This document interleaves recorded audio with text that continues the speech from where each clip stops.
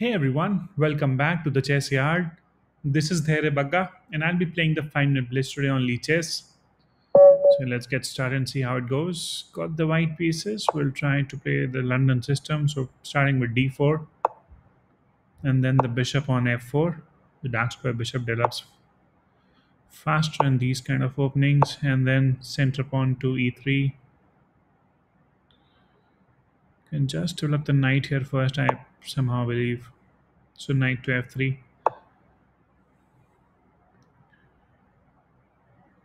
Planting the knight too early, maybe. I don't know.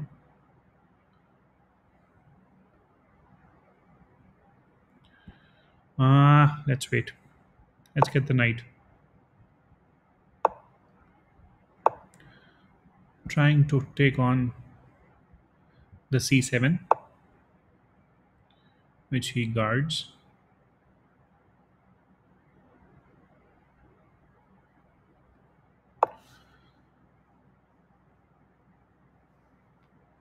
Now c3.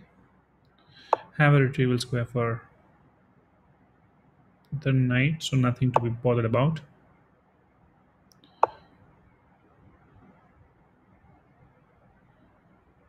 Okay, let's develop the bishop.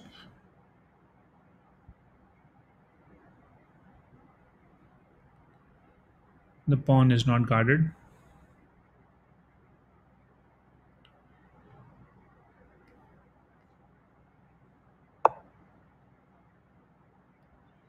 Now it is, so let's move backwards.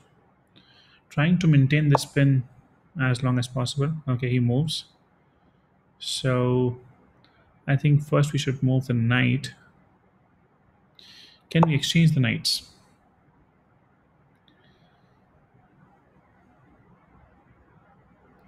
I'll not take. I'll let him take if he wants to.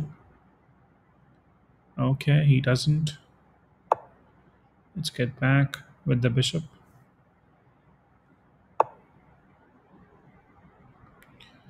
He's pretty interested in my bishop, I believe. Yep, he is. Bishop exchange happens. Good chance to spoil his pawn structure by taking on the knight.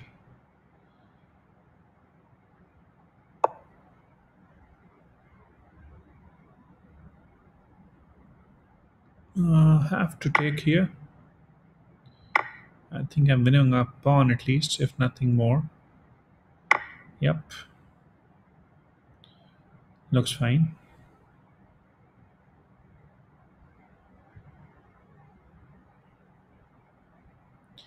If the knight moves, which didn't happen so far,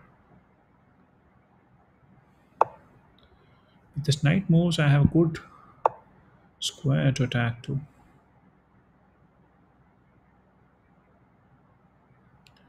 Okay, I think I can build on something here. Queen, oh, sorry, I had to move to d4 rather. Trying to just pin.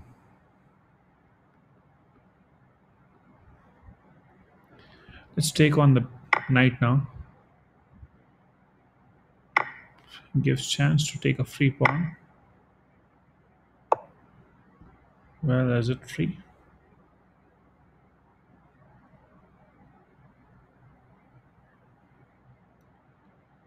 And go back in the same rank.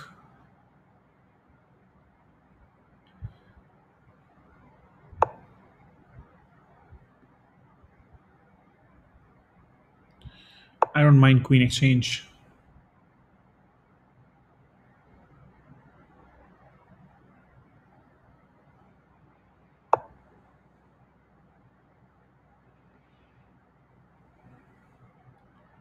Shall I offer him one more time? I'm being too gentle though. Couple of pawns ahead, so feeling comfortable to exchange the queen. If he doesn't, then probably some tricks can happen around. I need to cast on the queen side, and that's it. That's pretty much it. Controlling the game.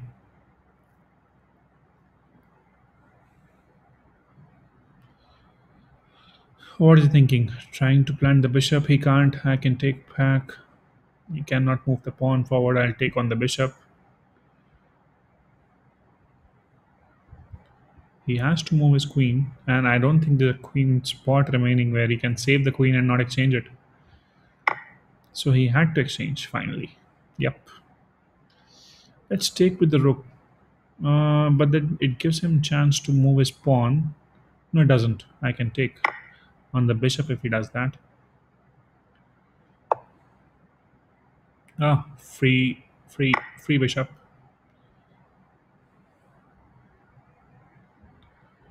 It's a he's a 2000 rated player on Lichess and giving pieces for free. Why? Why that gentleness? How about is there a mate somewhere? Is there a mate somewhere? I doubt. Let's just take it slowly.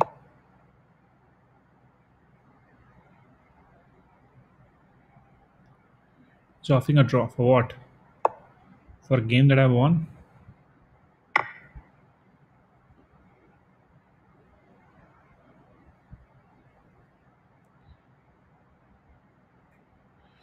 Let's mate him from here. Where is he going? Where are you going, my friend? It's going to be mate, I believe. Or is there some savior? How about if I take the pawn first?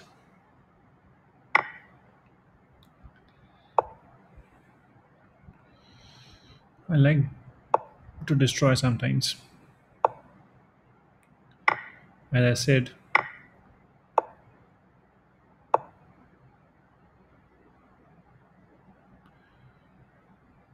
okay.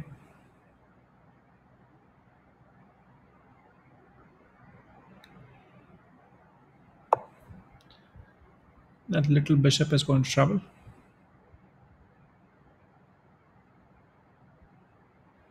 And out. I could have given a check with.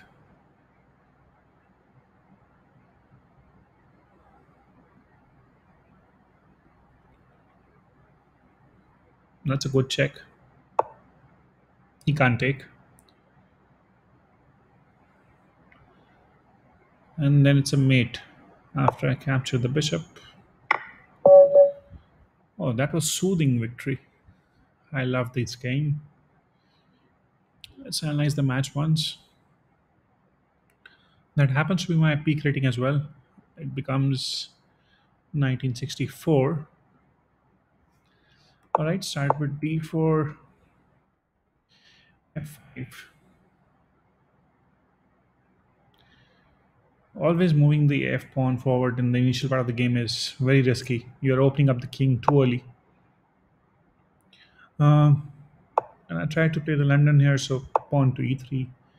He develops knight to f6, knight f3. He develops the bishop, and then the other knight to c3.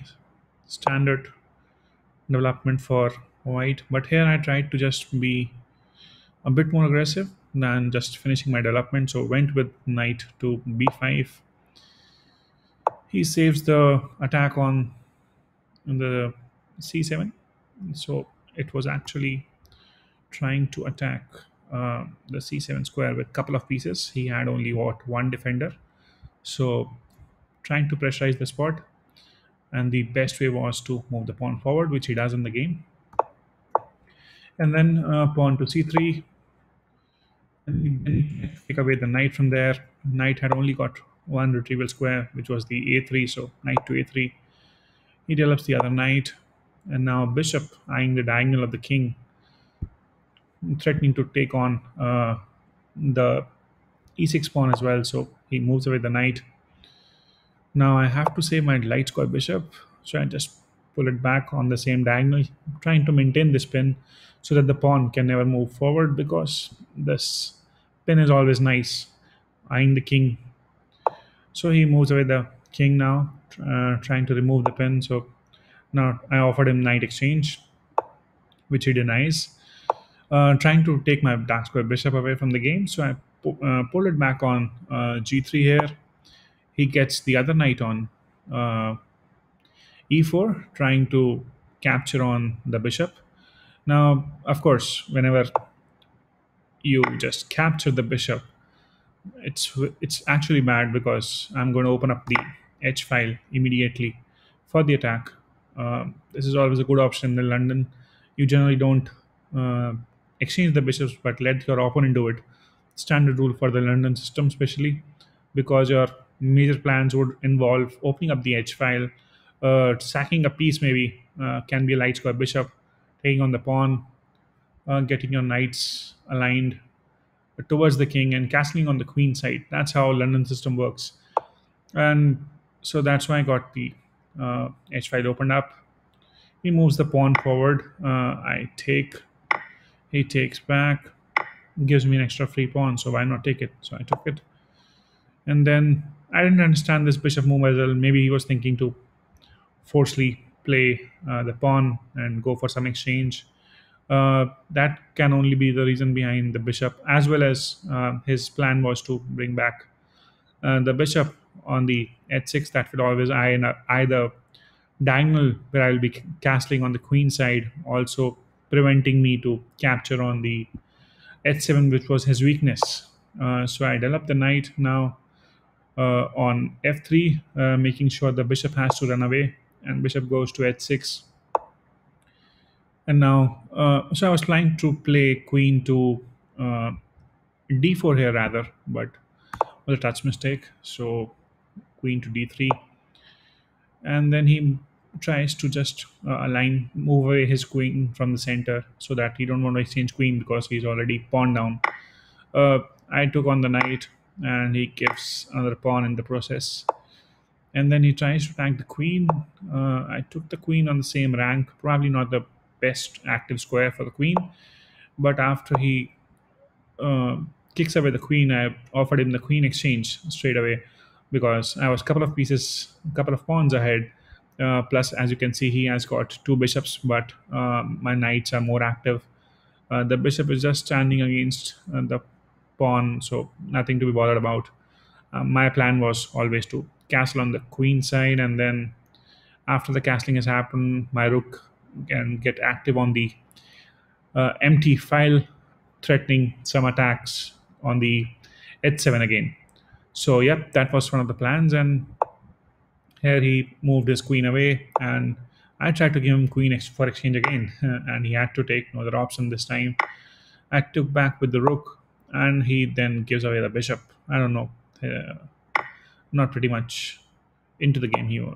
So I took the bishop there. He tries to save the bishop. This mate in three. I couldn't see it. I don't know why. Okay. After he moves, it's mate in two. What was the best move? Let's turn on the arrow. Those who don't know this, you can just there's a three. There's a hamburger menu. It's called in technical terms. Click on the menu bar, and then you can see and turn on the best move arrow, so that you know what computer is suggesting in that case. Okay, I had to move the knight, and yep, that's mate in one. Got it. Ah, missed it. Should have done this. Well, should have been pretty quick, but yeah, it's okay. It was like more of a slow death that came. I took the pawn first, and then forking the king and the rook. Took the rook, and then giving a check, which he saves with the bishop. Then the other rook comes into the picture, and then a check, a very funny check that you can't take, you can't move your bishop, and then taking the final piece, and that's mate. Uh, so yeah, a pretty comfortable win. London system is pretty effective, anyways. So irrespective of the fact how your opponent plays, London is something which you can always try as an opening from white pieces. Gives you strength and control in the beginning, and then it's yet a very dynamic opening because you can always sack one of your pieces on the h7, trying to open the h file and just keep attacking after casting on the queen side. I hope you liked the video. I hope it was instructive as well. You got to learn something out of it. That's the whole agenda behind creating these videos. Thanks for your time and keep watching and sharing. Take care. Bye bye.